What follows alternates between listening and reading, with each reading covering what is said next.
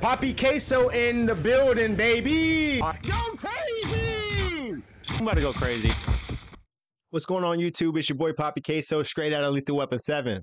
Hey, I hope you guys are having a rock solid day. Today I wanted to finally give you a few key settings, changes to make, and some tips I feel will help for a better Call of Duty gameplay and improvement. I must admit, it took me a while to even be comfortable sharing content like this because I was somewhat of butt cheeks at the game, just to be honest. Whether that was a poor aim, losing one-on-ones, or just making dumb rotations, costing my team wins in Rebirth, or the big map, all the same, right? But after doing about 3 months of fine-tuning my aim and playstyle, I began to see drastic improvement on a few things like higher kill gameplay, excuse me, I can't talk today, more wins, more confidence approaching gunfights within Rebirth or the big map, right?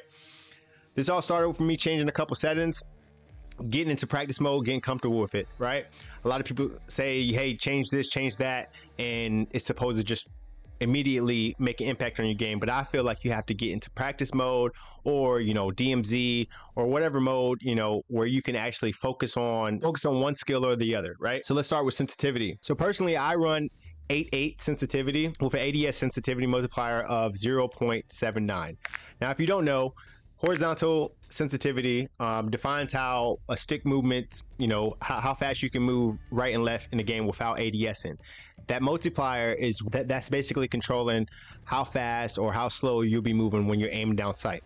As cliche as it sounds, like many videos you probably clicked on and heard, this setting is all about personal preference, meaning you have to find that number that best suits you. Somebody telling you that, hey, you should run 7.7 or 6.6, it's not going to really do it for you. You actually have to go in there and fine tune and figure out how fast you want to move whenever you go right or left, or if you want to turn on somebody or anything like that. You have to actually perfect that. A lot of times they don't really tell you that, you know.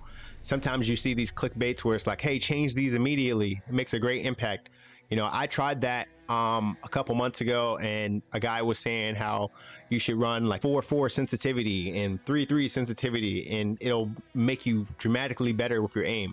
And though I did see a drastic change in how my aim didn't shoot all over the place, it wasn't comfortable to me because I have such a demanding push playstyle. So I recommend going in and starting at 6.6 or 5.5, going into practice mode. Either go into practice mode, create a little team deathmatch with bots or whatnot, and just run around using that sensitivity for about 30 minutes or so, seeing how it feels. And if it feels really good, you know, try it out inside Rebirth. But if you feel your movement is not precise in where you want to go when you want to go there, I would recommend higher in that setting.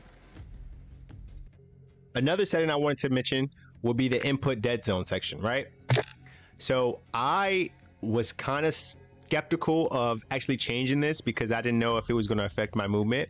But I did see someone recommend lowering your left stick max sensitivity to 0.80. I think he said like 0.78 or something like that, just because it'll, if you have automatically tack sprint, pressing down will be a little bit easier to pick up your sprint with it at 0.80.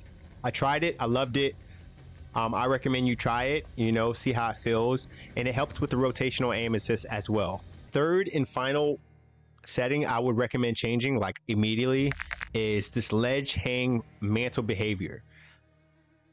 If you're like me, moving around Rebirth before changing this, sometimes you get stuck whenever you're trying to climb on something, or you're just trying to like jump on top of the ledge, or you're trying to jump off a building or something like that, and sometimes it makes it to where you have to like pause for a second, and that can lead to you losing one-on-one gunfights. When you have it on mantle only, I think that's what the issue is. So I recommend changing this to movement based. You'll see a drastic change in your ability to jump, slide, hop over, or get away quickly whenever you're outnumbered during those Rebirth fights, those close quarter fights.